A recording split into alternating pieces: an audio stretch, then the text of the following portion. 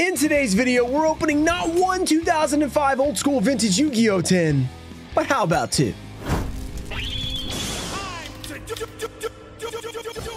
What is up, everybody? We are back with two classic old school tins. We got Xerion Universe and Vorse Raider. Vorse Raider is one of my favorites of all time. I had Vorse Raider in my deck as a kid. You can go check out the 6th grade Yu-Gi-Oh deck if you guys have not seen it. It was pretty awesome, but that's not why we're here today. Well, it is why we're here today, but part of the reason why we're here today is to open the tins. The other reason is we are revisiting a battle we've not done in a long time with casual Yugi stuff. So he hooked me up with these tins at a great price and he said, let's do a battle, dude. And I was like, let's go for it. So we're going to be battling casual Yugi stuff. He said, best of luck, Rux. So best of luck, casual Yugi stuff, except, you know, maybe slightly less luck than us so we can win. But, you know, we both want to do well, right? How about I get 10 foils, he gets 9 out of 10 packs. That'd be great. He also sent us a giveaway. This one is a pretty cool giveaway here. It is a Dark Magician alternate art from the 20th anniversary Japanese. This is like the Dupo promo we got. I think it was a promo. Maybe, was it a promo? I think it was yeah, it was in a promo pack. But this is a QCR 20th version, not QCR, because that'd be quarter century. 20th anniversary version. A little bit easier to say QCR though. Well, I don't know if we probably find an abbreviation for it, but very cool card. Just like the video, be subscribed, turn on notifications. Let me know down below who you think will win, me or casual Yugi stuff. Make sure after the video, once you see what we pull, go check out casual Yugi stuff's video, see if he won, and you can let him know down below, you know, how close he was. Maybe he destroyed us. Maybe we destroyed him. You got to let him know. I'll have it linked down below in the comments and the description as well. So let's get to it, guys. We have two tins to open today. Old school. I'm going to save Vorse Raider because I love Vorse Raider. Very awesome. Let's put that one to the side. Let's open up Xerion Universe first. 1 of 6 exclusive cards. This is the most debated GOAT card. It's like, does this count as an actual GOAT card? A lot of people say no at this point. I personally say no as well, but it's a very strong card. 1800, 1900. It also can get piercing on command. It's pretty cool. Dark Beginnings inside Dark Revelation. I haven't opened 2005 in a while. Soul the Duelist, Rise of Destiny, Flaming Eternity. So pretty cool packs inside. I also have a bunch of these available from a collection that I just bought. So if you guys want to go check out ruxin34.com and grab a tin yourself, I have a lot of different tins. 2003, 2004, 2005, 2006, 2007, maybe no 2008. No, we do have the Stardust 10. So we have from 2003 all the way to 2009, I think. So a lot of options over there. Okay, enough chatting. That guy who always comments about how long I chat will definitely be commenting. Here we go. Let's open this thing up. Look, guys, we could get right to the opening and do Mr. Beast, you know, go crazy and just right into the opening. But guess what? That's not the kind of channel we are. I mean, let's be honest. You've watched me this long. We're not exactly a get right to it immediately kind of channel. You know, there's a lot of things to talk about. You know, this is a Yu-Gi-Oh community, right? So I chat a little bit. So let's see what we can do. Let's see about this promo. I hope this is nice. That'd be a really cool PSA 10. Do got to get some more cards to grade at PSA, so this would be a great one. Back looks pretty good. I think it's the centering. It's pushed up a little bit. Let's see the back. There is a little scuffing right there. Man, it's pretty nice. I might send it off anyway. It'll probably get like a 9, maybe an 8 because that's scuffing. Centering, it depends on how bad they ding it. I think it's pretty decent. All right, here we go. Let's get these 5 packs out. Let's open up the Xerion Universe 10. Very exciting. Let's open, I think the least exciting, well, honestly, the retail in here is pretty good on all these packs because, like, you can get Horus stuff. You can get, Dekoichi's probably the least interesting of all the others because you can get Phoenix Wing Windblast here. These don't have, like, high rarity, but they're so cool. So, I do also have our Dark Revelation box available still. We got 2 at one point. We did a box break. Pretty cool. But I have 1 more. So, I have 1 more available. Let's go and see what we can pull. Rise of Destiny. Oh, that's a little bit. Do you guys see that? Oh no, it's the whole pack bent. The whole pack is bent. Uh-oh. It's like Teletubbies out here. Wait, is that what that is? Or is that Barney? I can't remember. Creator Incarnate. Let's just keep going. We have Element Saber, Moki back. Yeah, these are pretty bad. They're pretty beat up. Zings and Who. Hopefully it's just this pack. Harpy Girl. No, the Harpy Girl and Ultimate Insect. We did get an ultimate, everybody. All right, not the ultimate we're looking for. That's fine. Let's alternate. Let's go to Dark Beginning. No. Let's do Dark Revelation before Dark Beginning because Dark Beginning's older. Dark Revelation Volume 1. So we got some, what's in here again? This is like Is this Dark Crisis in MFC, except for not DMG, stuff like that? I think. I don't think there's a pack trick that I know here, so let's go. This could be the card right after. Tip card number 7. Spirit Reaper is one of the best monsters to set in defense position. Spirit Reaper is not destroyed as a result of battle, so as long as it is the only monster you control and it is in defense position, you will not take any battle damage from a normal attack. But if it's targeted by the effect of a spell, trap, or an effect monster, it is destroyed. Continue on the back. What else? This means your opponent could destroy it by using an equip spell like Buster Rancher on it. Buster Rancher? That's the one they say? That's so funny. Okay.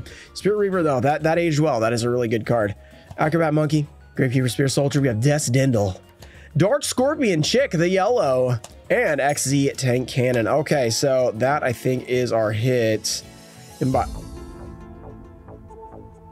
The X-Files music just played. That is interesting. Back-to-back, same card. Okay, we are 0 for so far. Let's go to Soul the Duelist. If you guys have missed our recent Soul the Duelist poll, you should probably go watch that video. It's on the screen. Yeah, we may or may not have conquered this set, but there's still a lot of cards I would like to pull. We have not pulled the level 4, I don't think, so that could finish out, you know, the whole set. 4 from the back, that should work. We have the Dark Factory, Horse's Servant, Guardian of the 4th Dimension. We have Element Soldier, Red Eyes Bee Chick, Skull Dog Marin, a lost dog that wandered off 1,000 years ago. He's still waiting for his master to come for him. Poor guy. Poor little doggy. Unshaven Angler, Taunt, and... oh, Jama King. Dude, that would have been a great ulti. I would have lost it if we had gotten that. Okay, I see how it is, casual Yugi stuff. I see what you did. You resealed these 10s and put all the crappy packs in there, didn't you? I know you did this. I know this happened. No, I'm just kidding. I'm just kidding because it's a 10. That's just, normally 10s are 0 for 5. That's just what I assume. 0 for 5. If you go 1 for 5, you're happy. All right, Dark Beginning 1. Very cool. Still got another 10 as well, so don't freak out. Still got a lot of time. Tip card number 10 out of 50. Equipped spell cards. Equipped spell cards can only be equipped to face-up monsters. Thank you for telling us. Even if the equipped spell card increases the defense of the monster, like Horn of Light, you cannot equip it to a face-down monster. This is probably actually really good back in the day. You're like, you don't know the rules. You're like, actually, I totally thought I could use that on my face-down. You need to wait until the monsters flip face-up on the field. Equipped spell cards only have their effect as long as they remain face-up on the field. Yep, that's a good tip card. We have Winged Dragon, Hysteric Fairy, Big Eye, Minar, Ruxin Special. We have Penguin Knight, Dark Soldier, King of the Abyss, or not Dark Soldier, Dark King, Jar of Greed, good card, but unfortunately just a rare. Force Requisition, Time Seal, Toon Whirl, Horn of Light, and Lightning Blade. Those are some classics in DB1. Okay, one more pack from the first 10. Guess what, guys? I'm not feeling too good about this battle right now. I'm just saying, we haven't done a pack battle in a while, and we are returning to the ways that we have always done, which is really terrible. We never do good in pack battles. 1, 2, 3, 4. Can we get a Phoenix Wing Wind Blast ulti? That'd be pretty big. Release Restraint with Mega Dog Marin, Space Mambo, Threatening Roar, not Mystic, Flame Ruler, not Mystic Swordsman. Insect Knight, we have Good Goblin Housekeeping. Centrifugal Field, I thought that was the last card.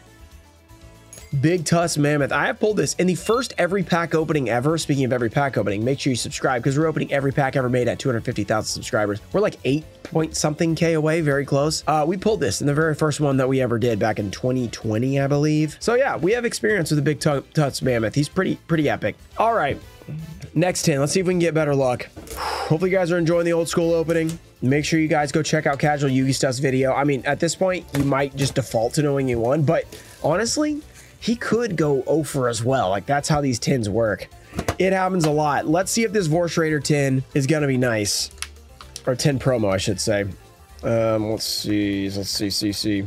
I'm trying not to damage the card, but this thing is really not wanting to open. So it's like tight on there. Okay, there we go. I just threw the card, but I think it's fine. It landed okay. All right, that one was really on there. Okay, promo card. Let's look at the back. Is it bent? Uh-oh. I think it has a bend to it.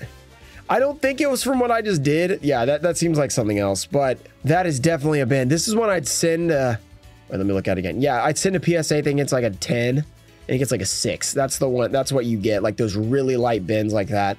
But it's a bend in the card, so it significantly docks the grade, which is definitely fair, I think, in my opinion. I just said fair, I think, in my opinion. That's the same thing twice. That's what we call redundant, okay? All right, let's pull these out. All right, empty tins. Now we have all the packs out. So far, we are kind of getting our butt kicked. I'm not going to lie. Bent promo, not really bent. It's a strong word, but slight bend. There's a bend in the promo. It doesn't sound as bad. Bent just sounds really bad. We have not pulled a foil yet. So we are looking for something better.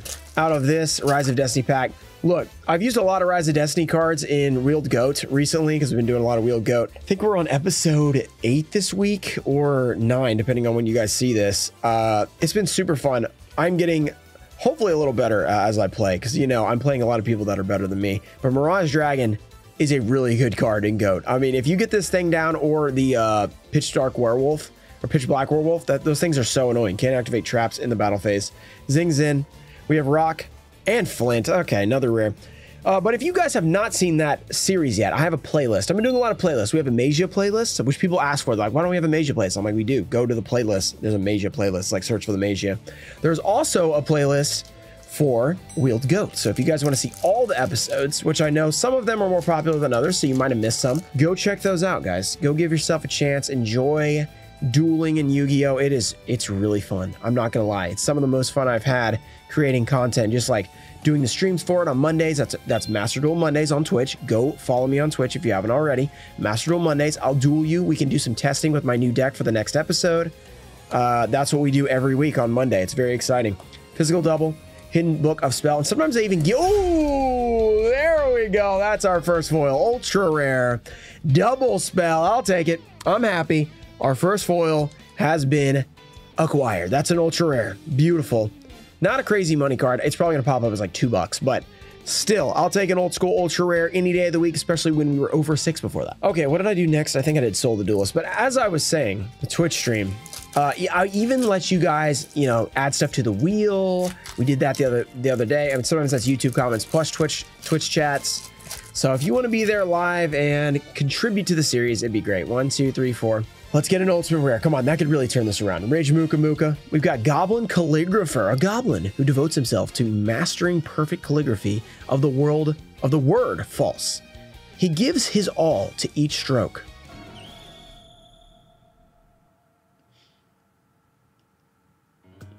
Okay. Pause on that one. We have Horus Servant. We have Level Up. Dark Mimic level 1. Pretty good card for Goat. Howling Insect. I don't know why you wouldn't use level 3, but that works kind of the same. Howling Insect turned out to be a great card later.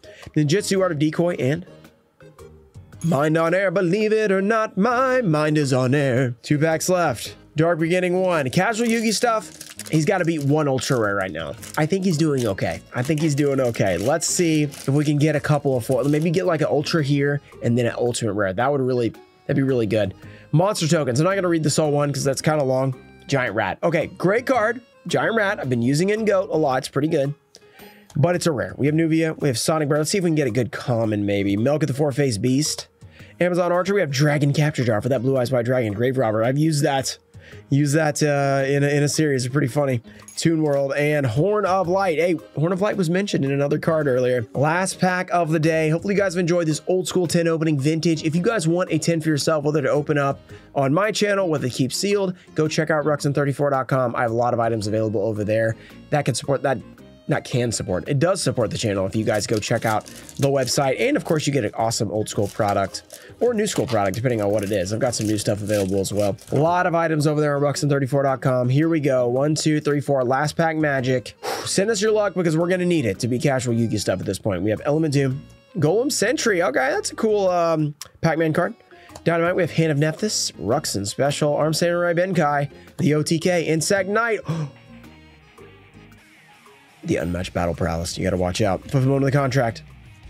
Maju Gyre Panda, last card. If you guys have enjoyed it, don't forget to subscribe and check out Casual Yugi Stuff's video right after this. Here we go. For Ceasefire. All right. Not the best luck with those 10s today, but we at least got a foil, so I'll take that. Don't forget to go check out the other half of the battle and let us know who won. If I won, then something went seriously wrong in his video. Shout out to Toinfo Show, Ernesto Deanna, America Deutscher, Brandon Chaney, Ian Musa, Junior Barding, Robert F., Chengalang, and Aldelsa Garcia Jr. Thank you guys for supporting the channel. I'll see you guys next time. Peace.